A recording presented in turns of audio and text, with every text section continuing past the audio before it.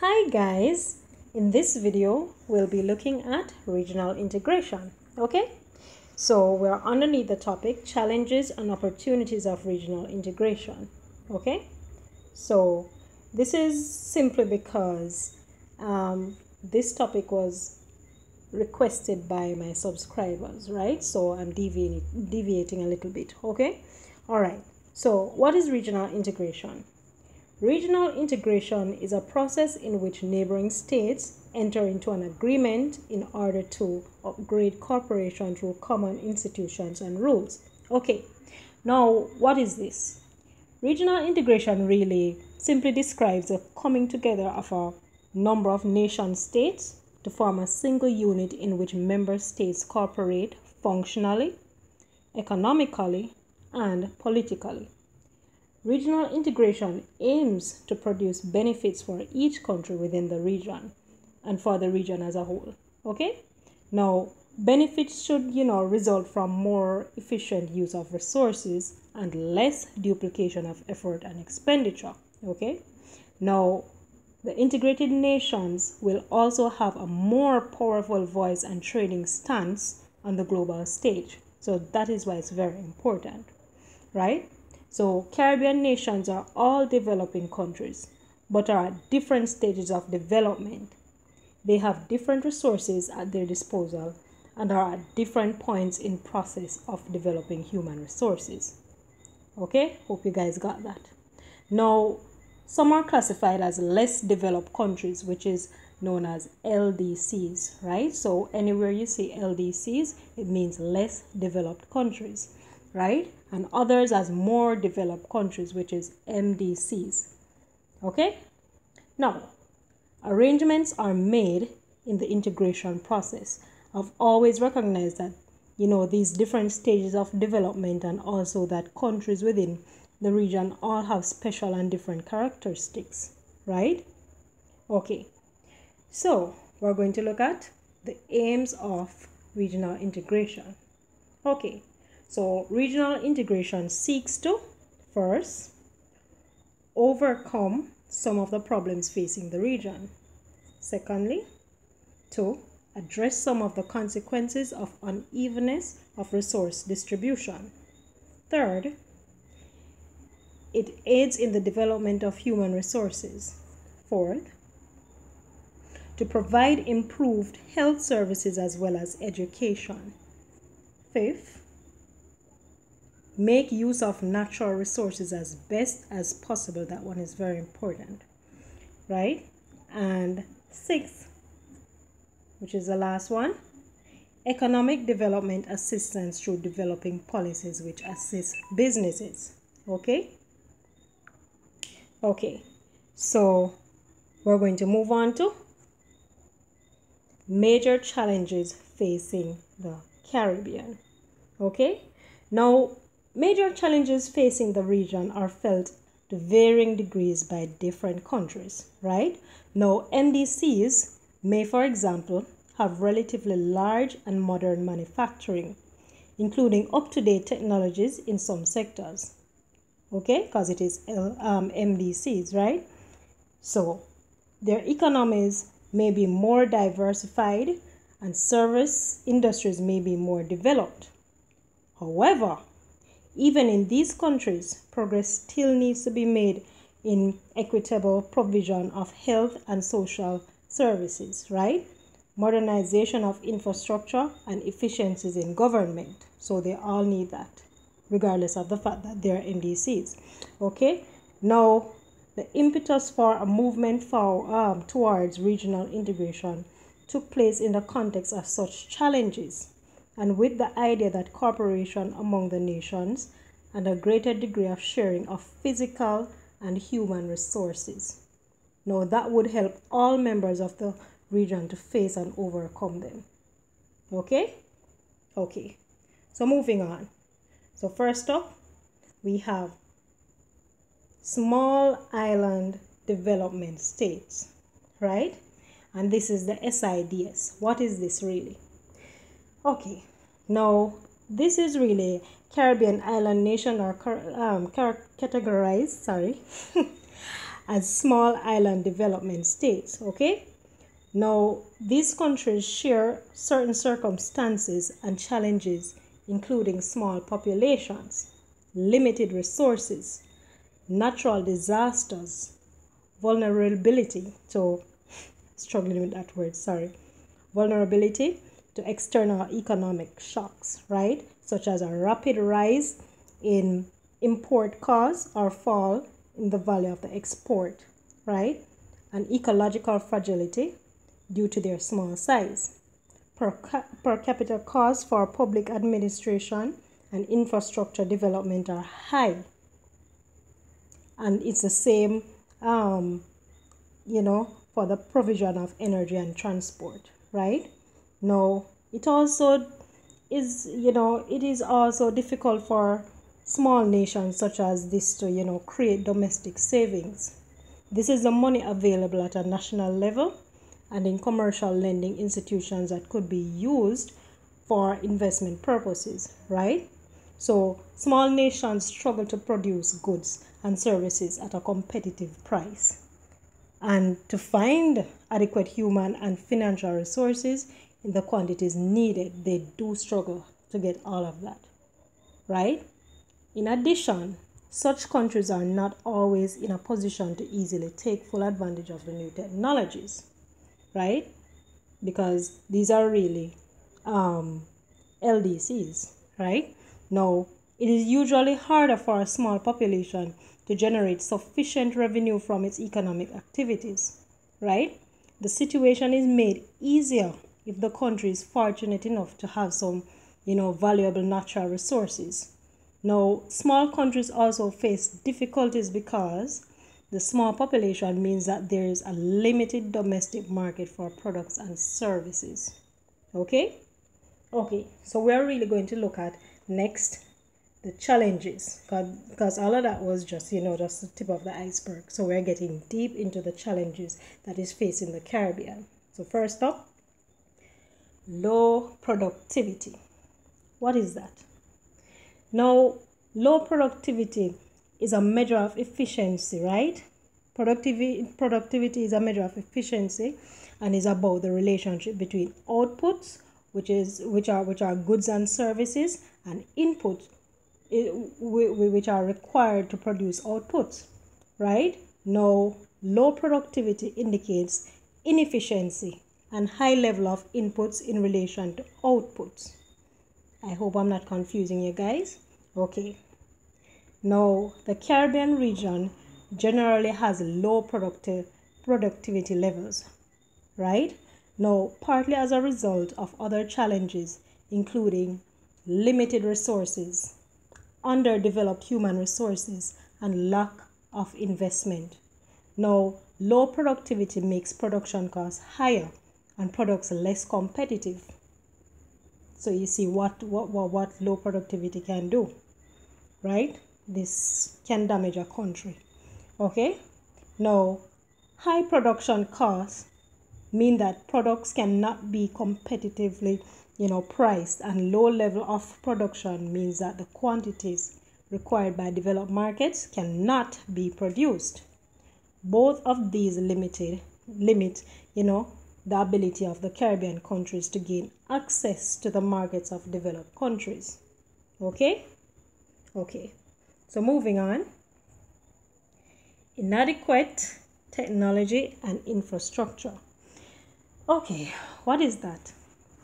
Technological innovation brings about more efficient methods of production, such as mechanization in agriculture or automation in factory processes, right?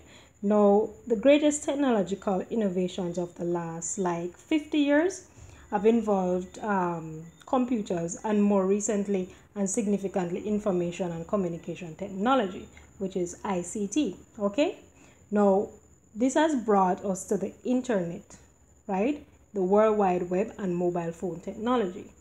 Now, a world report in 2009 recognized that the provision of and the access to broadband internet services and a reliable mobile telephone system are, key elements of a country's ability to pursue economic, right? Or economic development rather, right? And to encourage job creation. Okay?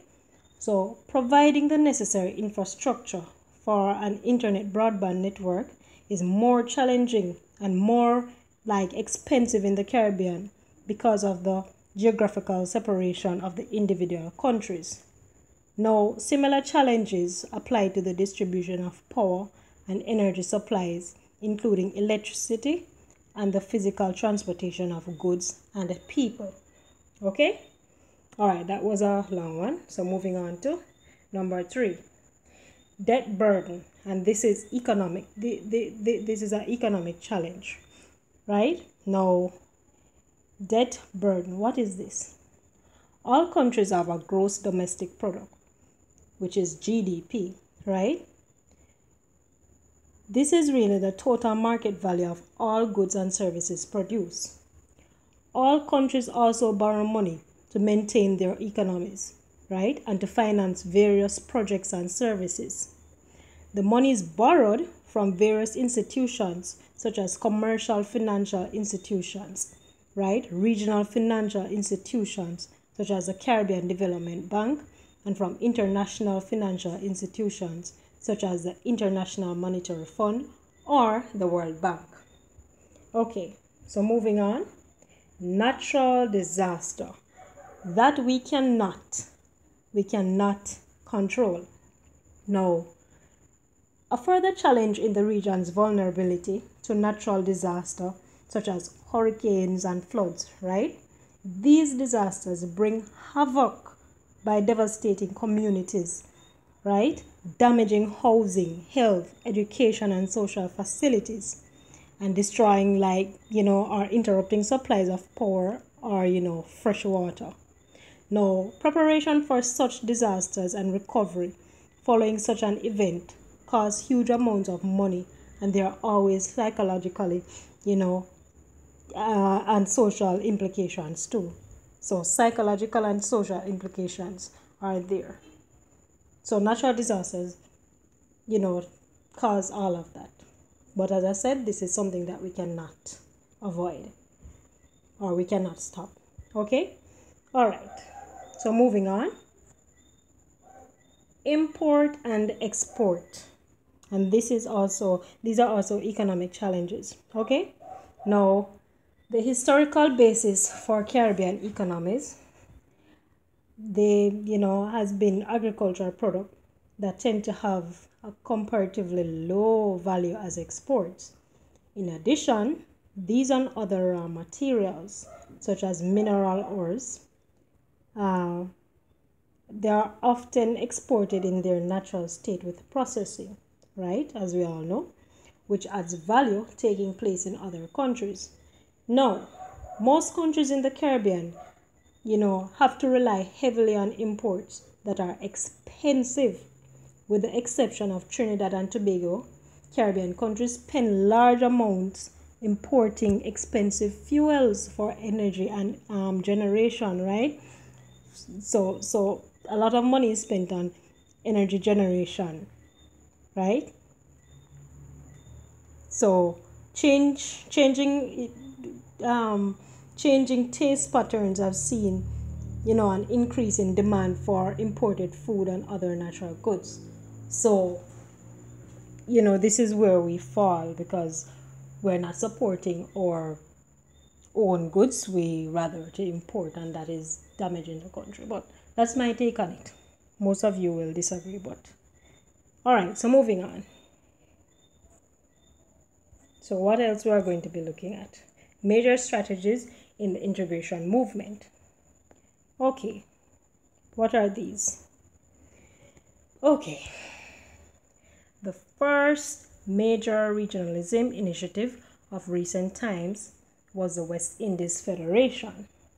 Okay, now this sought to create a political union between its 10 member states, and these are Jamaica, Trinidad and Tobago, Barbados, Antigua and Barbuda, Dominica, Grenada, Montserrat, St. Kitts and Nevis, Anguilla, St. Lucia, and St. Vincent. Okay? Now, the federation was established by the British Caribbean Federation Act in 1956 and came into being in 1958. A federal government was established, right? Headed by an executive governor general, right?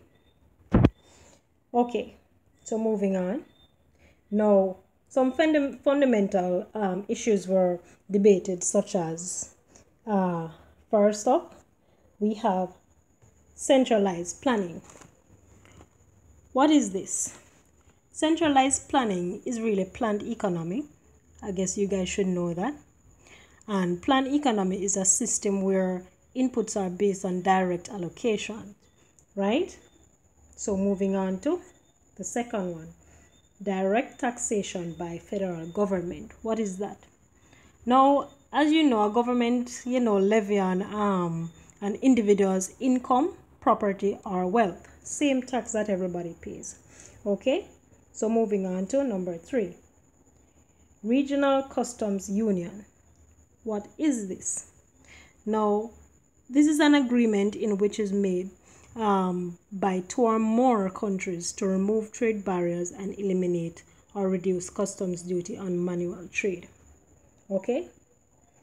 So, the last one is revision of the Federal Constitution.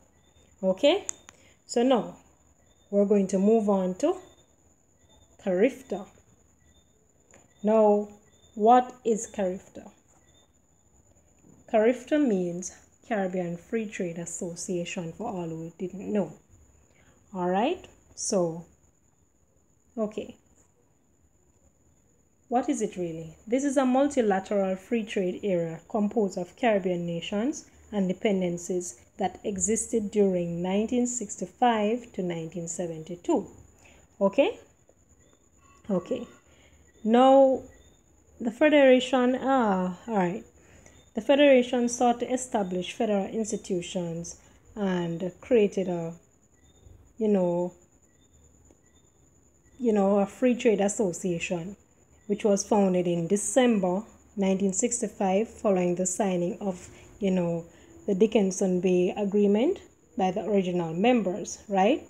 Which are Antigua and Barbuda, Barbados, Guyana, and Trinidad and Tobago in July of 1967. Now, these territories were joined by Dominica, Grenada, St. Kitts and Nevis, Anguilla, St. Lucia, and St. Vincent and the Grenadines, right? Now, Montserrat and Jamaica joined in, August of that year, and Belize in 1971. Okay?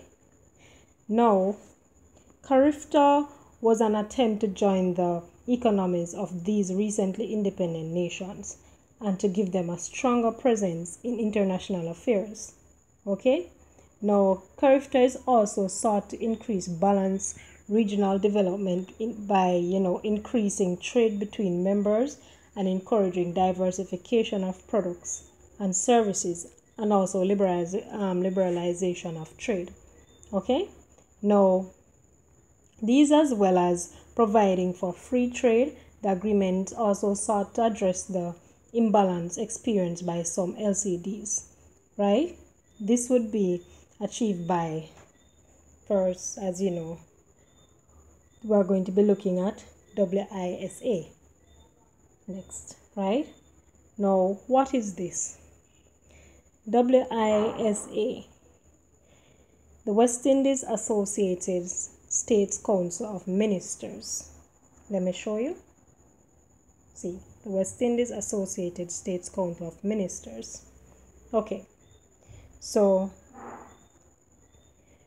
now this is a former political organization of islands in the Caribbean Sea that were British colonies who, whose status changed to free association with the United Kingdom in 1967. Okay? Now,